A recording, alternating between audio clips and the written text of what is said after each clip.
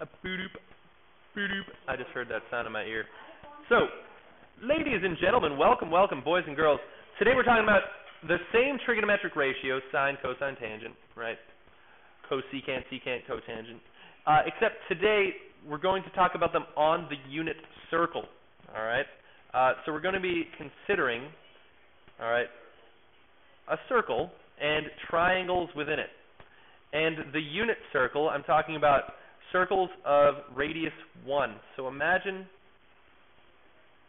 a circle that is centered at the origin and happens to pass through all of these points. Actually, I might even draw this circle in white.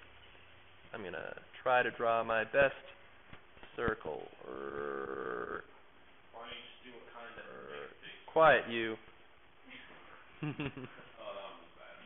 Oh, that's why I draw it piecemeal. Why aren't you drawing a circle right now, friend? Me? Bam. I don't need to write the circle because... So imagine this point on the unit circle. This is the point x, comma, y. Right? And now this point could, land anywhere on the circle. It's never going to be more than 1 unit away from the center. As a matter of fact, it's always 1 unit away from the center. So the radius out to that point is 1. So I might even say r equals 1. Because sometimes we'll end up applying these to circles that are not unit circles. But since we're talking about trigonometric ratios, the ratios of the triangle I'm going to draw, the ratios will always be the same no matter how large the triangle is, because comparing side to side, it won't really matter. You see any triangles? Now check this out. What if I draw this triangle? I drop the height from that point down to the x-axis. And what I get is this little right triangle. And my question for you is, how far over, what is this horizontal length? Half? Oh, no. For a very specific angle, it would be a half. If this was, I think, 60 degrees, it would equal half.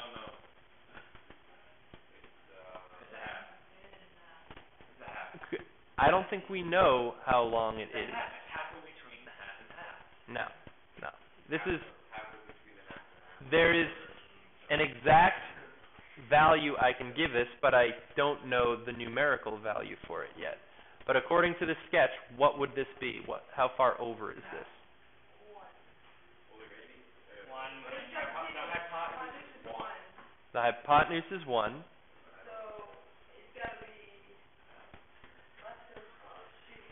How far over is this? Or let me ask this. How high up is this? It's not in your notes. Remember you're like... No, this isn't a special right triangle. This is just some crazy angle. This is theta, some unknown angle that, for all we know, currently lies in the first quadrant. Well, check this out. Whoa. How far over is this point? X. How high up is this point? Y. So the overness of this triangle is x units long, and the rise is y units high. So from angle theta's perspective, what is sine of theta equal to?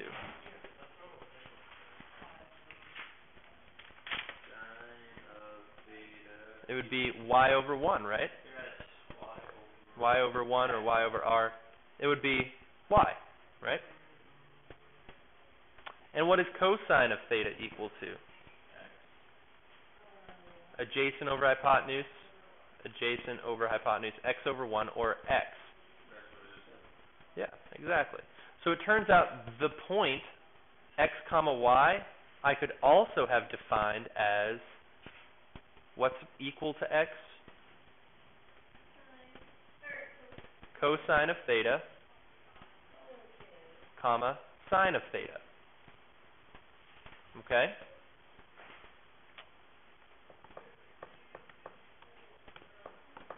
So the cosine of my angle is always equal to the x-coordinate. The sine of my angle is always equal to the y-coordinate. So let me ask you this. This might be extending a little bit.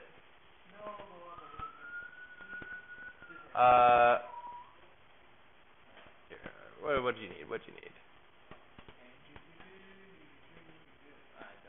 All right, you're good. You're good. Yep. So my question is, what is cosine of 0 degrees? Oh, that's not. And what is sine of 0 degrees? Let's draw a picture. What does a 0 degree angle look like? It's just right over here, right? It doesn't go from the whole flat. And if I have this on the unit circle, It doesn't go on the left side to that. right, here's 1, 1, negative 1, negative 1, right? So a 0 degree angle would be right out here. And to the other side. And what are the coordinates of this point? 1, 0. So what is the value of cosine of 0 degrees? 1. What is the value of sine of 0 degrees? 0. All right?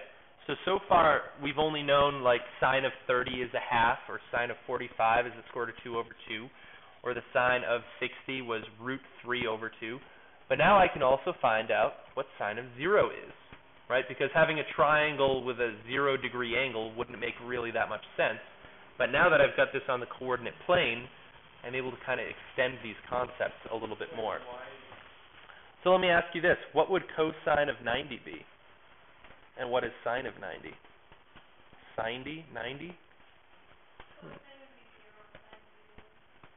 Well, let's consider where that point is. Here's a 90 degree angle, right? And on the unit circle, the coordinates of this point are 0, 1, right? So that means cosine, always equal to the x, which we said a moment ago, right, is going to equal 0. So cosine of 90 degrees is 0, and sine of 90 degrees is 1. What do you get 1 and 2 from? That's just the location of this point. So They have to give you that in 12? no, if I'm on the unit circle, this point would be 0, 1, right? If this point, I went up on the y-axis by 1, but I didn't go over at all, so I went over 0 units and up 1 unit. So x, y, ordered pair. Let's see, this one's a little bit more interesting. What about cosine of 180? And sine of 180?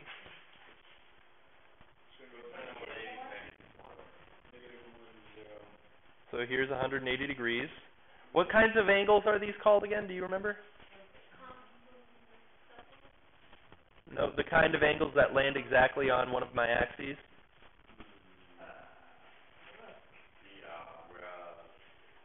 Starts with a Q. Quadratic. No, quadrantal angles. So let's see, cosine of 180 degrees, being the x-coordinate, is -1, and sine is 0. Okay? And then I'll ask you, what is cosine of 270? And what is sine of 270? Equal to. So let's consider that 270 degree angle. Whoop. So the coordinates of this point are 0 and -1. correct. So cosine of 270, 0. Sine of 270 is -1. All right. So now I know the values of cosine all the way, well, I know cosine of 0, 30, 60, 45 in there, 60 and 90. And I know sine of 0, 30, 45, 60, and 90. Right? I was able to find the 30, 60, 45, 90, or 30, 45, and 60 ones using special right triangles, which we did yesterday. And now using the unit circle in this concept, I was able to find these other values. And what we're going to extend today is, what if I wanted to find, sine of like 135-degree angle? And that's going to be a little bit weird. But we're going to do that a little bit later today. But I think it's almost lunchtime here, so I'm going to take a quick break and come back and finish this up. Bye, Internet.